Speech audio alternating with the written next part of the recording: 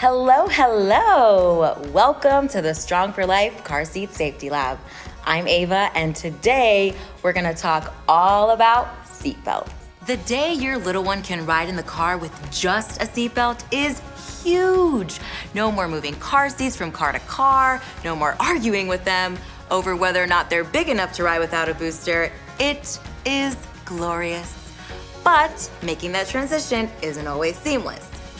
There are a lot of do's and don'ts to seatbelt safety. Stuff like, do always use a lap and shoulder belt when strapping your child in.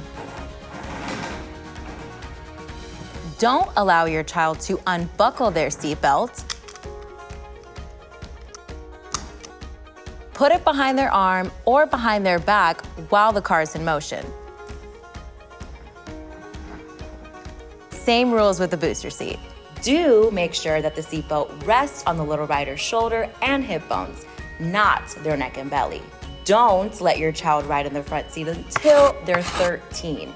Backseat only until then. No ifs, ands, or buts. Do check to see that your kid is sitting with their back against the backrest of the vehicle seat with their knees at a 90-degree angle. Don't hesitate to refer back to this video if you ever need a refresher. Listen, if you follow these do's and don'ts and just talk openly to your child about how important seatbelt safety is, you and they are gonna do great. And that's it for me, folks. Thanks for stopping by. See ya.